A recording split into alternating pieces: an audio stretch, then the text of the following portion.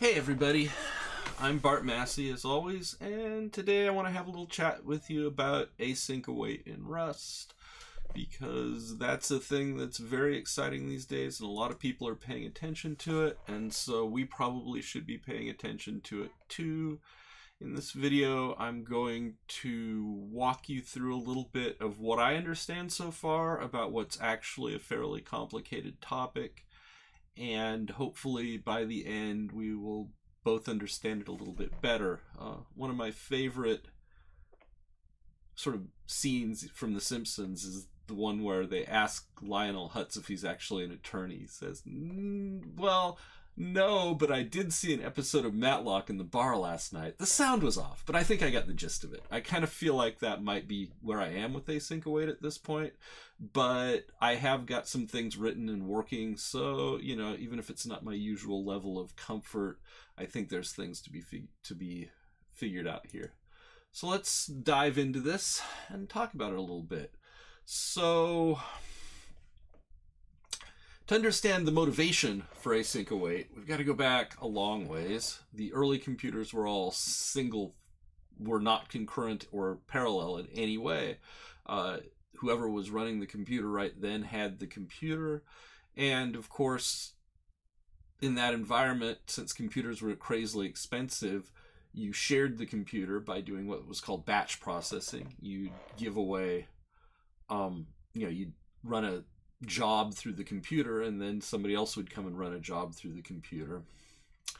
And when computers got big enough and fast enough, folks noticed that it might be a good idea to sort of, instead of sharing at the level of whole batches, have sort of several batches running interleaved. You could simulate sort of several virtual computers each running their own batch, and nobody would know the difference. That's time sharing, and it was a huge success. The fundamental unit of time sharing is the process, is a chunk of work that appears to have its own memory space, own the CPU itself, talk to the operating system itself. And processes are fantastic. They provide concurrency, and if you have multiple processors, like we do so often these days, they provide parallelism. You can run one process on one core and another process on another core, and everybody's very happy. So what's the problem then with processes? Well, I mean, they're great. They isolate the control flow and data from each other. Anything I do isn't going to affect your data, isn't going to affect your control flow in your process. The semantics are really easy. The OSs have been tuned for 50 years to deal well with them, and so they're great, but there's some sort of inherent inefficiencies in the process situation. First of all, interprocess communication is inefficient. If I want to send some data to another process, I have to arrange that with the operating system and copy my data typically into the operating system's memory space. The operating system then has to copy it into the process's memory space. Those copies might be virtual, they might be real, but they're almost surely expensive however they're done. And so that's not so good. The worst thing too is that the extra communication problem is that to switch from one process to another is an expensive operation. It's what's called a context switch, and typically involves saving a lot of state, restoring a lot of state, and can take a very long time. The memory usage isn't great either. Now I've got 3 copies of things floating around, caches get blown out, the whole thing is kind of not so pleasant. So somebody had the bright idea, I don't know, 30 years ago, 40 years ago, to, instead of having processes not share memory, maybe we should have things that are like processes but do share memory. Maybe we should have threads. And a thread is, from the operating system's point of view, a process light. It has its own registers, it has its own stack, it does have some of its own local memory maybe, but mostly its memory space is shared with other threads running in the same process. And so that's fantastic. They it isolates the control flow still. Anything I do with my control flow shouldn't affect the control flow of other threads. It's reasonably understandable to program with them. POSIX thread semantics, which is what most people use these days, is you can figure most of it out. The operating system does pretty well with it. It still has to do context switches, but they're lighter because you don't have to switch address spaces, which is great. But you still do have that context switch cost. You still do have a stack per thread that you're going to have to be messing with. And you still have, now you have the problem of locking between threads. So it sounds great to say, well, if I want to communicate data with another thread, I just give it the address of the data. But of course, if we both try to write on that data at the same time, we have the usual data race problems and blah, blah. And Rust tries to statically protect you from doing that by accident, but it doesn't, of course, solve the problem that now, instead of paying the cost of a context switch and some copies, I'm still paying the cost of a mutex, of locking the data typically, so that none of the other threads can write on it or read from it while I'm working on it. So not so great. Maybe there's a better plan. And another plan that's been floating around for 30 or 40 years, and almost as long as threads, or maybe longer, I don't know, is to do what's called task pools. And in the task pool idea, we don't have a thread per control flow of control. We have a small number of threads, typically 1 per core or 2 per core. And those things pull small tasks out of a pool of small tasks, of short-running tasks. And so we can have a very large number of tasks outstanding, and the worker thread will pull a task out of the chunk, out of the set of tasks that are ready to run, and when it's got that, it will go ahead and run it until one of two things happens. It will run it until it finishes, in which case the computation has produced a value, and that value is put wherever that value needs to go. Or it runs until it's going to block. And in this system, the idea is that we never have workers blocked waiting for anything. So when a task is about to block, we put it aside and arrange for it to actually be put back in the ready queue when it's not going to block anymore. Now, that last bit is easier said than done. How does that work? Well, select, epoll, blah, blah, blah. There's a bunch of operating system mechanisms to help with this, but yeah, it gets very complicated. But the good news is we minimize the context switch costs, because typically the worker threads don't switch context very often because they're just picking little tasks out and running them. There's still stack per thread, but we don't really care about that cache usage or whatever, because there aren't that many threads. And a lot of times the synchronization can be done by having a separate task that does the synchronization rather than using locks, which turns out to be sometimes more efficient. So that's the sort of task pool plan, and it seems like a fantastic plan. So how do we implement this? Well, there's an old idea floating around, which goes by sort of many related names and concepts are here. I'm going to call it what Rust calls it. The idea is a future. A future is sort of a closure that will continue running a computation when you call it. So the idea here is that I can sort of use this functional programming idea that a function represents some computation, and when you pass me when I call a function, it might, instead of returning a value, return a function that will later produce a value. And that's sort of the essential idea here of promises or futures or whatever we're calling them this week. And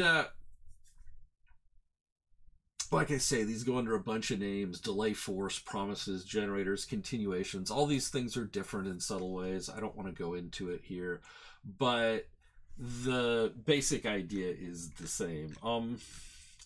And so the idea here is, well, how are we going to implement this task pool? Well, we'll have it be a pool of futures that are in some state of being run or ready to run or partially run and ready to run or whatever. And that's what the workers will pull out of. And one of the recent things that happened in the last year or so is the Rust's idea of a future was nailed down enough that we ended up with future in standard, and that's standard future. And it's sort of a future plusy thing. The whole async await mechanism was sort of inspired by JavaScript and other things, and it's very callbacky, and this sort of captures that callbackiness in a trait. And so here's the future trait for what it's worth. The important things to really pay attention to are the output type, which is what type of value the future is actually going to return when it completes. And then there's this poll method, which pins itself. Don't worry about the pin. It's not important at this level of understanding. And and takes a context, whatever that is. Don't worry about it. It has to do with how it's going to get woken back up if it blocks. And then what it returns, though, is a poll struct, a poll enum. And the poll enum is one of two things. It's either poll pending, meaning I'm blocked now, I don't have anything I can do, I've run as far as I can. So whenever you call poll, it runs the future forward until it either is about to block, in which case it will instead return poll pending, or it finishes and produces a value, in which case it will return poll ready with that value. Now, if it blocks, if it returns poll pending, then that context here is used to set things up so that when the thing could unblock, when the whatever was going to cause the thing to block is now no longer going to cause the thing to block, the future will be stuck back in the task pool and be ready for execution again. And so now with this mechanism, the threads never block. Ideally, they just run along doing their computation. Anytime they're about to block, they set the thing aside. When things are ready to unblock, they put themselves back in the task pool or get put back in the task pool, and we just keep running like that. So that's our processing model. And that's been around in Rust for a few years. It hasn't been part of standard. The future trait hasn't been part of standard until recently, but there is a futures crate that has been around for a long time, which has contained various implementations of this idea of a future. And it's also contained some mechanism for building task pools. And that is now moving into standard. And one of the things, if you look at that machinery, that you realize really super fast is that the machinery is really kind of awkward to use. In particular, now functions that want to return a future actually have to have type impl future output equals t, where the t here is probably some fancy type that has results and all kinds of stuff in it. And so it gets really tedious. Before impl trait, it was really annoying, but once impl trait was put in a year or two ago, then, it still is tedious to type these types in and get everything set up right.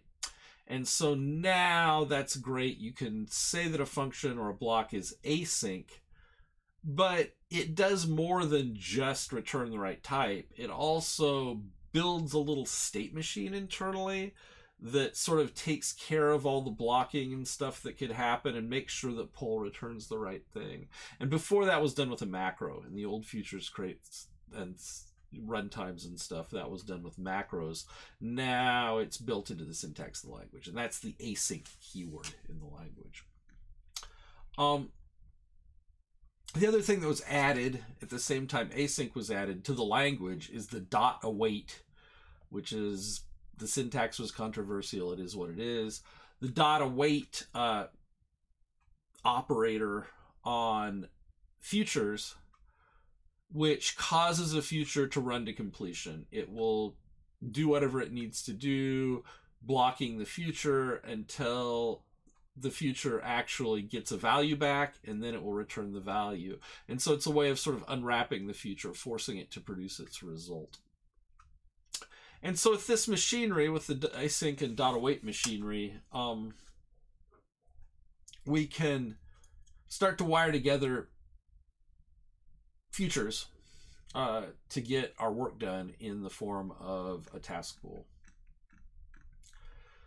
So what machinery do we need to bring along? Well, we need a few things. We need implementations of potentially blocking primitives that are async, right? I can't read or write or send or receive on a TCP stream or lock a lock or whatever. All these operations potentially could block you. And we don't want them to block, so we need async implementations of them all so that the worker can switch tasks when they're about to block. And the other thing we need is the actual task pool itself. We need implementation that has the machinery for spawning, supplying worker threads, wiring all the stuff together so that the thing can actually execute.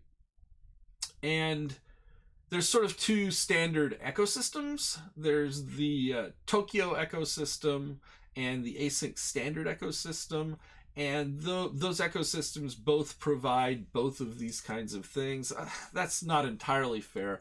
A lot of this stuff is provided by third-party crates. They're not technically part of either ecosystem. One of the reasons that Future was put instead is because ideally normal async await programming is agnostic as to which executor it's running under. It doesn't really care, as long as everybody implements Future properly, it doesn't really matter whether you use the crate with Tokyo or async standard or whatever.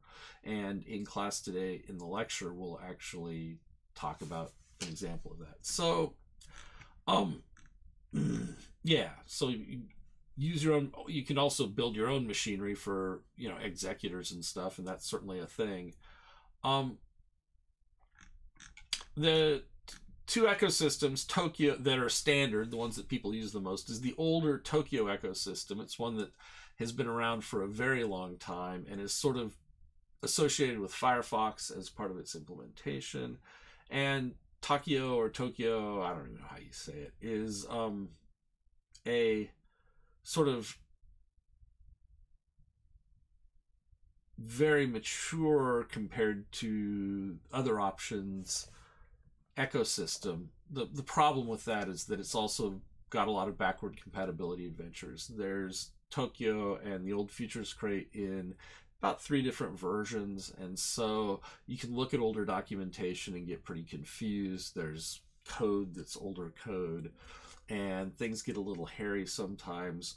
The newer, fancier alternative, which comes with minor community drama like Rust things seem to do these days, is the async standard ecosystem, which I find to be a simpler, cleaner interface. It's certainly newer, and is sort of an attempt to sort of take the stuff that's in stud that needs to be asynced and async it together with a fairly easy to use executor. I'm going to be concentrating on async standard today. I should say that up at the top of these notes are links to the sort of introductory book for Tokyo. This says, it's just, these are both, generic-ish async await primers, but this one is definitely built around Tokyo. And you'll notice that there's a lot of to-dos in this documentation. There's a lot still to be filled in, and that's a little nervous making after so many years. The async standard one is mostly done. There is a to-do here for collected small patterns, but it at least has one collected small pattern in it. This is so depending on which one you want to do, you probably want to grab one of these two books, or arguably you want to grab both and work through them. There's a lot of stuff in the async, in the Tokyo one, that is lower level and gives you a lot more idea what's going on. They actually have you implement an executor in here, which is a really good way to understand what the executor does and how it works to some degree. And I worked through this one first and don't regret it, even though I ultimately decided that for what we're doing, that probably the async standard one's a better fit for us. So yeah, I mean, it's all pretty immature. The docs aren't done. Things are still changing pretty rapidly, really. There's always new surprises. There's a lot of functionality that's missing. You know, I was preparing to show a demo around the telnet crate and async, but the telnet crate doesn't support async yet, for example. And there's, you know, basically a lot of the ecosystem needs to have async versions still if this is all going to make sense. And what you end up with is what this famous essay about the colored function problem talks about, which is this idea that the problem is that if I have a library that provides some really nice functionality, but it doesn't provide async support, then I'm kind of out of luck. There's no very good way to call that library from an async program. And while I certainly can call non-async library or async libraries from the non-async program, that's awkward too. It's not a good situation. So I thought we'd today just look at a really, really simple example of all this. I've talked for quite a long time about things without actually showing you much. Let's actually take a look at a program. So if you look here in PDXCS Rust is the URL for a program that's a little server, and the service this server is going to provide is a simple counter. It's going to be a network service, and you connect to its port, and it gives you a unique count. It's a 64-bit count, so you aren't likely to run out anytime soon. And so this is about as simple as network services get. And let's start by looking at a synchronous version of this.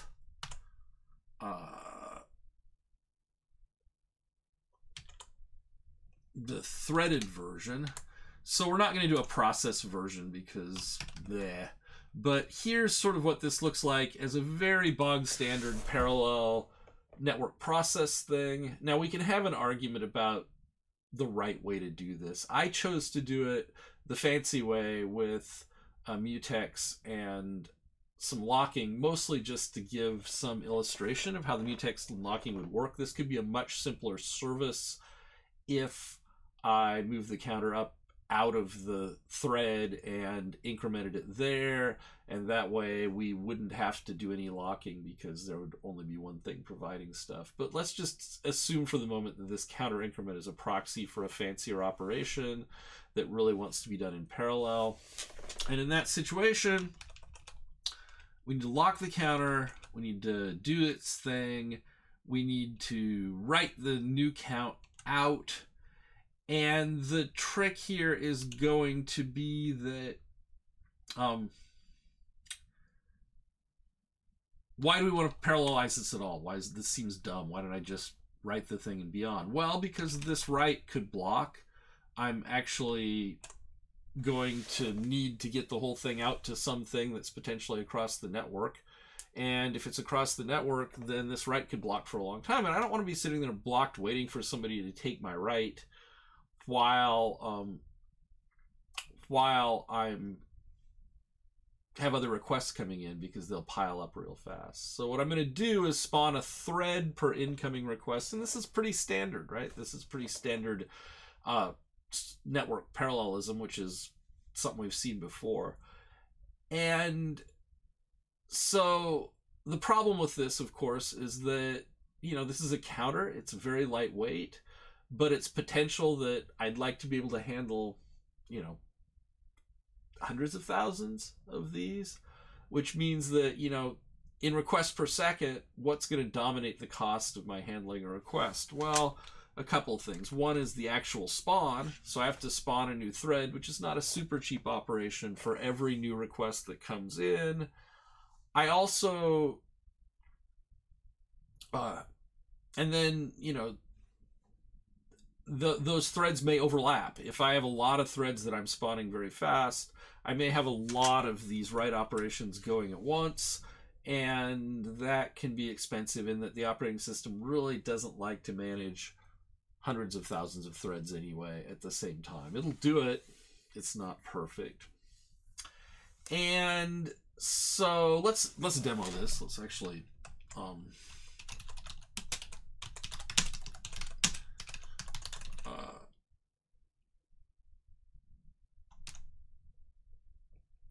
build this. You'll notice, whoops.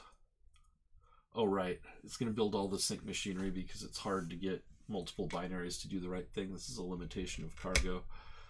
So, you know, we can run this and show that it works and stuff. And then we can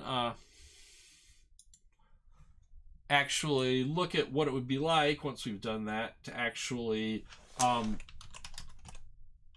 so on 10, 1, 2, 3, oh, here's a counter at 0. Oh, here's a counter at 0. And you can see each time that I ask for a counter, I get an incremented response. And if I had a whole bunch of things doing this, everybody would get a unique counter value. The most expensive part of this, and arguably, is writing this out. But hey, we could turn that off if we were worried about performance. Now, let's look at the async version of this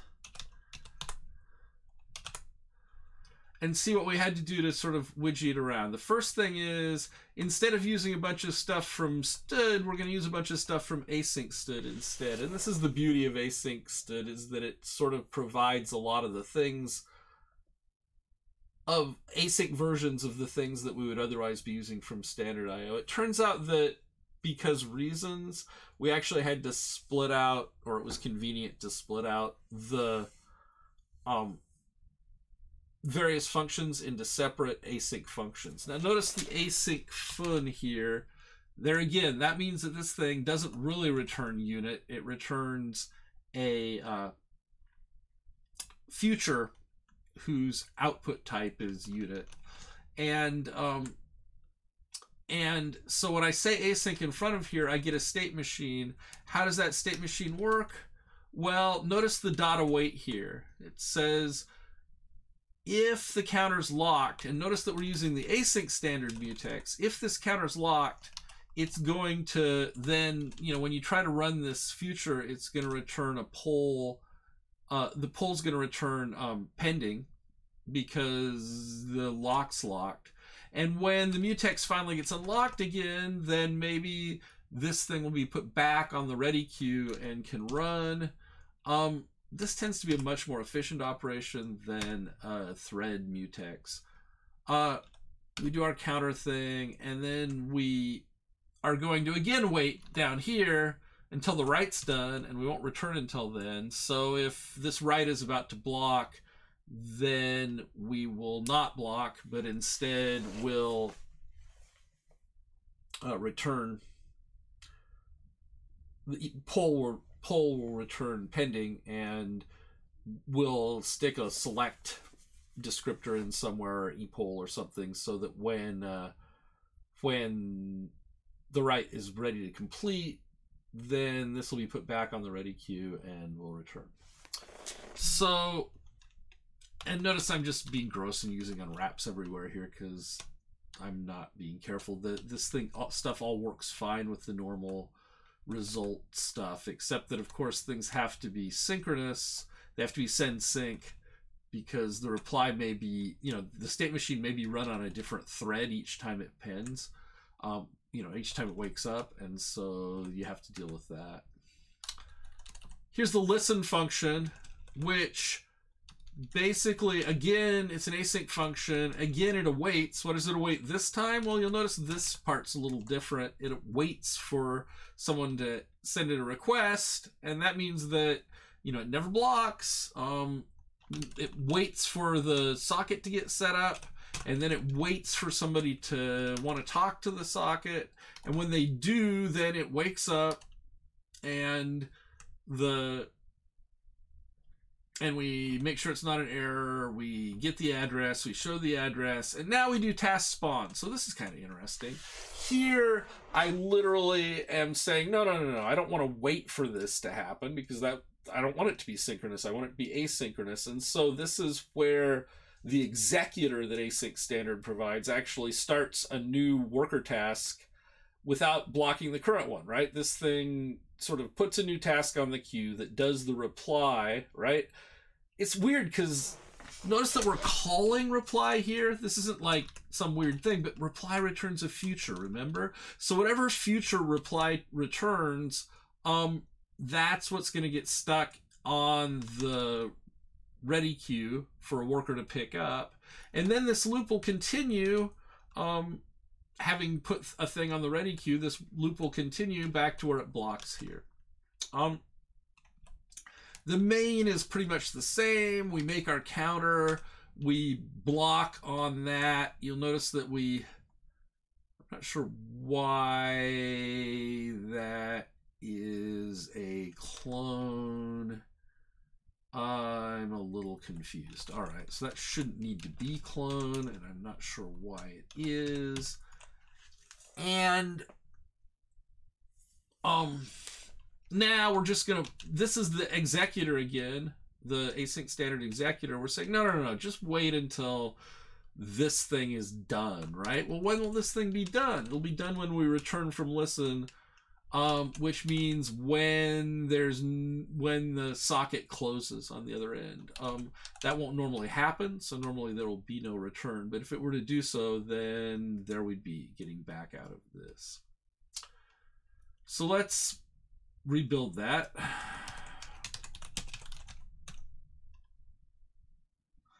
And then let's CS async, and hey presto, we've got a counter, and let's do the telnet game again. Hey look, we get a 0 counter, we get a 1 counter, we get a 2 counter. And if we build a fancy example, we could pile up a lot of threads sending a lot of requests for counters at this, and it would be fine. So is this more efficient? Is this something where we've got a tremendous improvement over what we were doing with threads? I don't know, right? There's an argument to be made that it does, but it's really the only real way to know is to measure. And comparing these kinds of things is really hard, especially for a task as lightweight as this. It's hard to know what efficiency looks like. It would be, you almost need a professional grade network traffic generator and a remote connection, and you need to somehow spam 1 million requests a second for counter updates onto this thing, and then you can measure the performance of both solutions and see what happens. That's a big job, and I'm not going to do it. But anyway, that gives you some feel, hopefully, for what async await is about. It's, at this stage, something that I would not use unless you're absolutely confident that you need it. The thread-based solutions are typically just easier to build, and if it's clear that you can get decent performance, usable performance from the thread-based solutions, I think that's far and away the way to go. If, on the other hand, performance is absolutely critical for you, then this is something to consider to potentially get you better performance. All the web frameworks, for example, right now are going to async await with the idea that the number of web requests per second they can handle will go up, and that seems to be somewhat borne out. That's async await. Like I say, the code we just looked at is available, and thank you very much for listening.